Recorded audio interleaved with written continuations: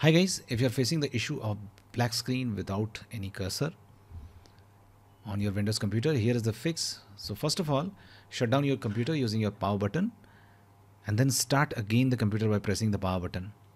Now as soon as something appears on the screen, usually your manufacturer logo, press and hold the power key for 5 seconds or 10 seconds to forcefully shut down this PC.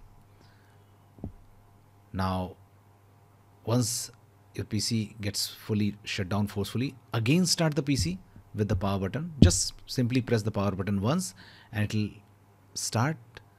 And as soon as something appear again press and keep it pressed for 5 to 10 seconds to completely shut it down forcefully.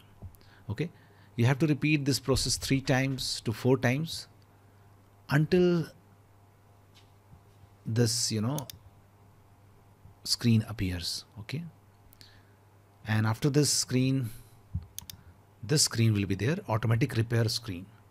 Your PC did not start correctly. Now what you have to do, you have to click on advanced options in this. Now after that you will reach this screen, so click on troubleshoot. Now click on advanced options. Now what you have to do, you have to click on startup settings. Now click on restart. Now you will reach this screen. Now you have to press 4. Okay, just press 4 from your keyboard. Now you have logged into safe mode on your computer. Now here what you have to do, you have to search device manager, okay, in your search box and click on device manager to open it. Now double click on your display adapters, right click and uninstall device. Okay, and now you have to select this, delete the driver software for this device, choose uninstall.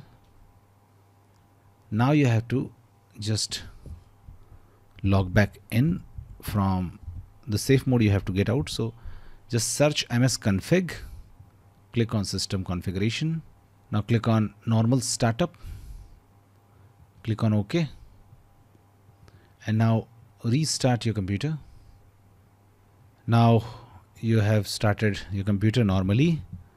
Now when you will go to device manager, you can see that display adapter has come up. Okay, so that's it guys. Please do like the video to support us, and thanks for watching.